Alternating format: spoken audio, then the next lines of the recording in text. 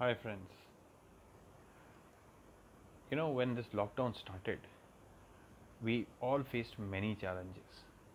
Now, one of the major challenges that I'm sure all of us faced was not being able to meet people, our friends, our family. And, after a point, it became very, very weird and unbearable to not be able to interact, with other people beyond, say, your spouse and after a point how much do you talk to each other, right?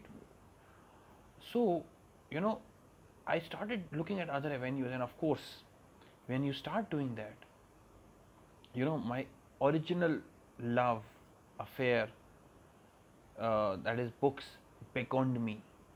Okay, beckoned me every single moment that I was free.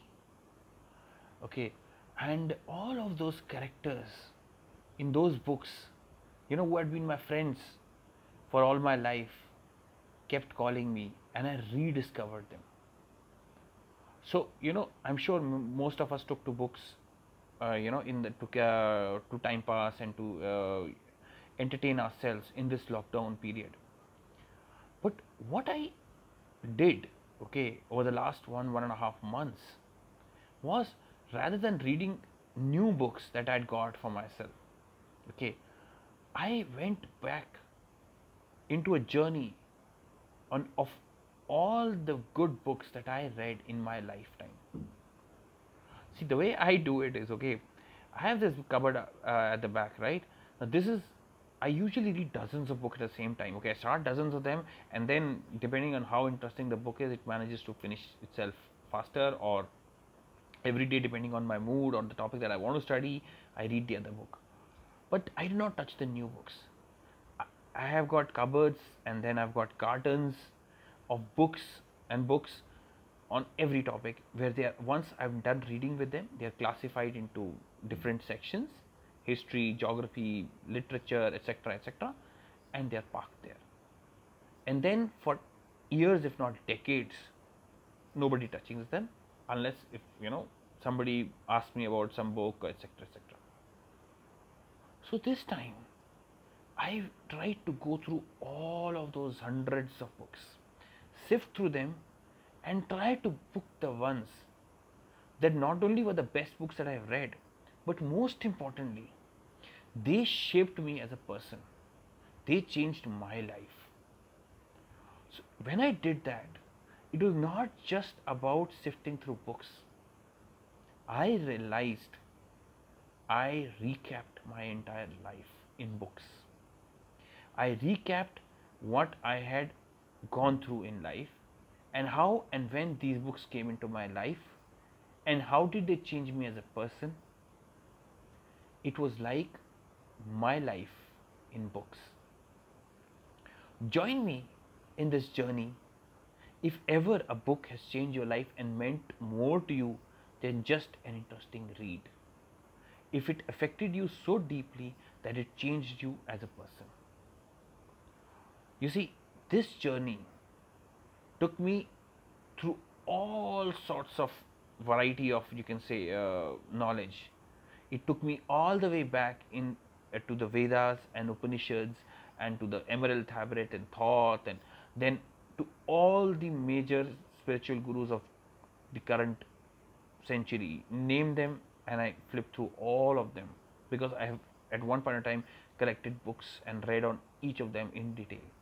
It took me through ancient India's history, and all the history of ancient India, and then medieval India, and then Greek plays and Greek literature, and then modern world history, and then the politicians who were shaping our almost our current times. All of it. It took me to the greatest of classics of English, Russian, and Greek literature, to all the way to the cool summer reads, or thrillers, or fast paced or entertaining or laugh right books that I've read. All of them. It was extremely tough making lists of books that really changed my life. I mean, I went from books on Mike Tyson to IBM. So, in all of this, not just the books that I really could select as, the top 5 in a particular area that shaped my life, but even the others. I realize how each of them has added to my life, how my life is incomplete without all of them. So, join me in a journey where I talk about these books and what they meant to me. This is not just about reviewing a book, this is about reviewing the fact that how a book can change one's life. Join me on my journey in pages. See, the basic point that I wanted to say, and I've been reminded myself in this last 1 month, is that life of pages is much longer than the human life. Charles Dickens is gone, so is Aurangzeb, but we keep reading about them. So the books on them and the books by them are alive, and they will be for centuries to come when all of us are long gone. There's a double intender here also. You see, I believe most of us, we don't really shape history. We will be forgotten soon after we are gone. So we are like an ordinary person, really not changing anything. But a book gives us a chance to be like a page in the king's court, a ringside ticket to history being made, where you can actually understand the mindset of an Elon Musk or a Donald Trump or a Babar or, a great spiritual guru. That is what a book gives us.